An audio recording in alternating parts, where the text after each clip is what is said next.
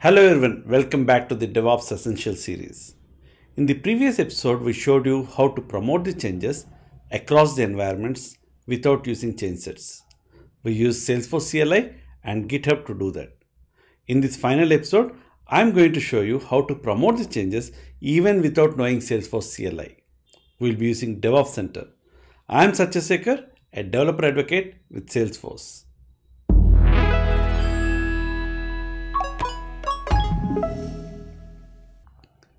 If you haven't watched earlier episodes, let me tell you that DevOps Essentials is a series that covers the fundamental concepts. It helps you design and implement the DevOps best practices for your Salesforce applications. Be sure to check out the earlier episodes. In this step-by-step video, we'll see how to install the DevOps Center, how to create the projects and connect version control system to it, how to create pipelines and configure environments for the pipelines. And then we'll see how to promote the work items through the pipeline. You can choose to install DevOps Center in your production org or any other supported org. You cannot install DevOps Center in a sandbox for various reasons. One reason is when you refresh the sandbox that causes the loss of DevOps Center projects and associated records. Not only that, when you clone the sandbox, it creates multiple instances of managed packages which can lead to confusion and synchronization issues. Okay, let's get started. The first step is to enable DevOps Center.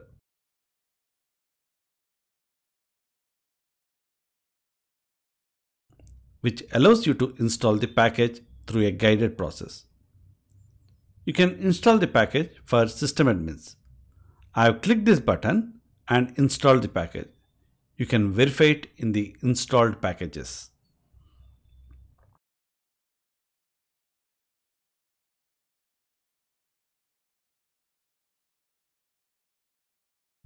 The next step is to create a connected app. The connected app provides access to DevOps Center in the app launcher.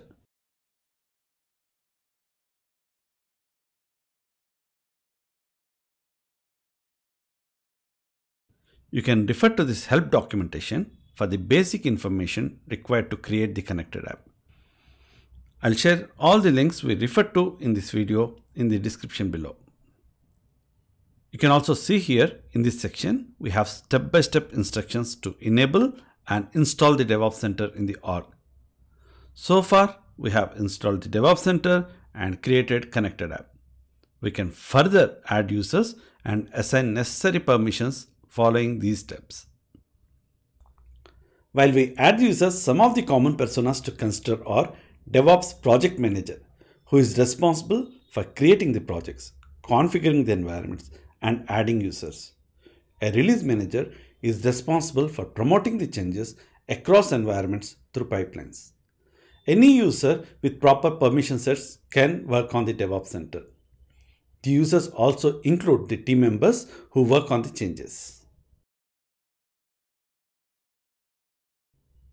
We work by creating projects in the DevOps Center.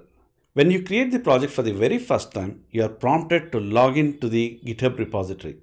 If you don't know what is GitHub, you are covered.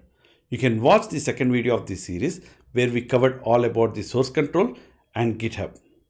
Okay, now let's go ahead and create the project. You can launch DevOps Center from the app launcher. Let's see how we create a new project. You can give a unique project name. And then you have two options to connect to your repository. If you select the first option, the DevOps Center creates a repository in your connected GitHub org with the SFDX project structure. You can also select the other option, that is the second option, in which case it is going to connect to an existing repository. Optionally, you can also give a project description. Let's give a unique name for our project, say Dreamhouse App. You can notice that while I'm typing the project name, it populates a repository name in the connected GitHub account. As I said earlier, the DevOps Center creates a repository for you in the SFDX project structure. Today, I'll use the existing repository of the Dreamhouse app used by our team throughout this series. Hence, I'll choose this second option. Let's enter existing repository URL. Let's give a description and save it.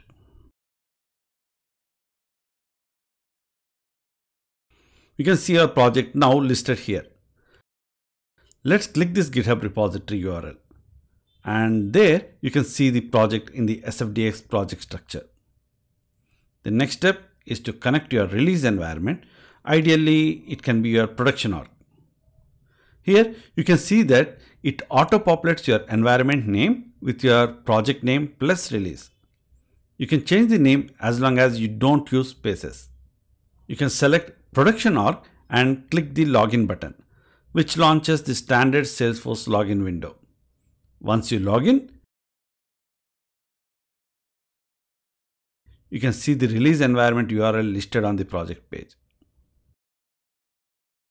Now it's time to set up your pipeline. You can set up the pipeline by opening the project or clicking this link under all environments. On this pipeline page, you can see a sample pipeline template. You can use this template or customize it by deleting or adding more stages. If you have watched the first video, we established a pipeline with associated environments. You can use a developer, developer pro, partial copy and full copy sandboxes for appropriate stages. We'll use a similar pipeline in the DevOps Center. If you are evaluating the DevOps Center or just getting started, check this page. You can explore various options to use Developer Edition and Scratchbox instead of sandbox environments.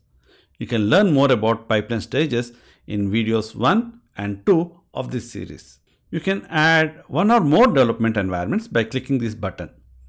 You can enter an environment name, say dev4, and log in. It takes you to the test.salesforce.com where you can log in. You can add a developer sandbox or a Scratchbox. I'll add my developer sandbox, which has the Dreamhouse app installed from this repository.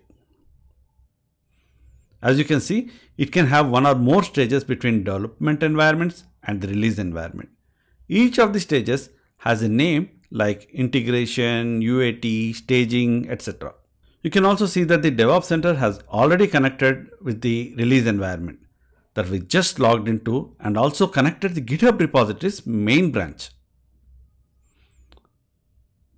Also, let's connect the environments and specify the branch for all other stages. Let's click this Connect Environment button.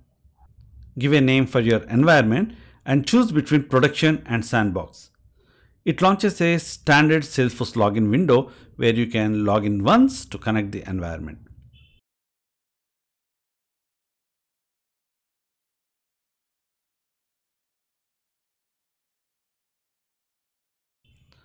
Next, you can click Specify a branch. Give a unique name for your branch and let the DevOps Center create the branch for you. Follow the best practices while naming the branch. You can also check out the video for branch naming best practices. If you have already created the branch, you can select an existing branch. As I am working on an existing project which already has branches for my stages, I'll select the appropriate branch. You can also choose to mark one of the stages as a bundling stage. The bundling stage is used to group a set of changes together and version it while promoting. I'll fast forward and set up all the stages similarly.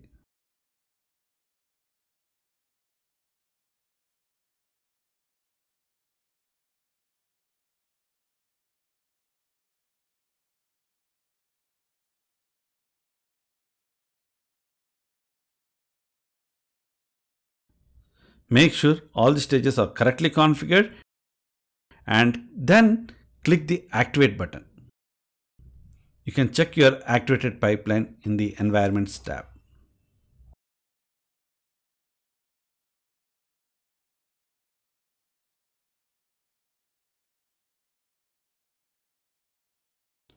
You can create work items and assign it to the team members. For example, let's create a work item to redesign the Property Explorer Flexi page and assign it to a team member.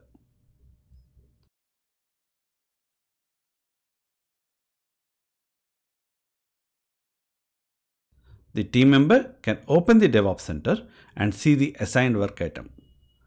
Once you open the work item, you can see a Kanban showing the status of the work item. You can also see the Details tab, the Activity History tab that shows the log, and the Changes tab where we'll be working now. As a team member, you can choose to work on the connected DevOps or even from outside DevOps Center. You can also change the work item status to Never if the work item is not feasible. Let's select the DevOps and proceed.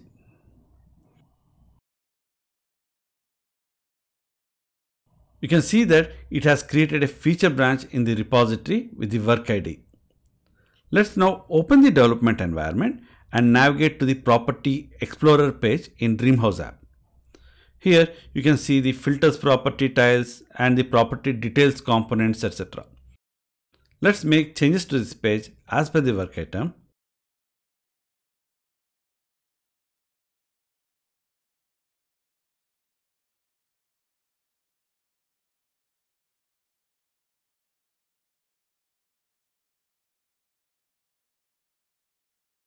And save it.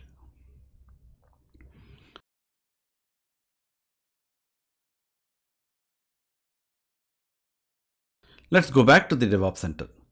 Here you can see that there are changed files available to be pulled. Let's pull those changes. You can see that the Property Explorer file has changed. Let's select the file, add a comment, and commit the changes. You can also watch the commit status here.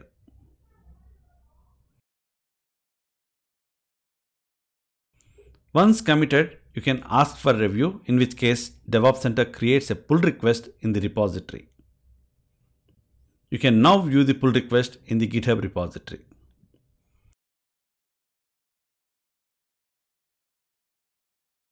Once changes are approved, you can toggle the Ready to Promote button. Now we are done with the changes and ready to promote the changes to the next environment in the pipeline. So let's go and see. Let's click the pipeline, and there you can see our work item under the Approved Items in the Stages tab. Let's select the work item and click Promote Selected. You have various options for promotion. You can choose to move the delta or all the metadata that is in the next branch. You can also choose to run the test. Let's accept default and promote the changes. You can also watch the promotion status here.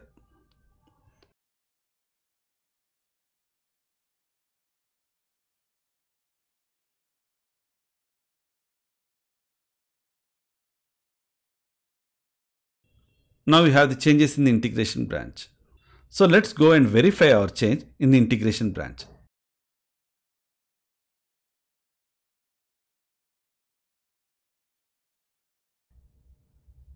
You can further promote the changes to the UAT branch.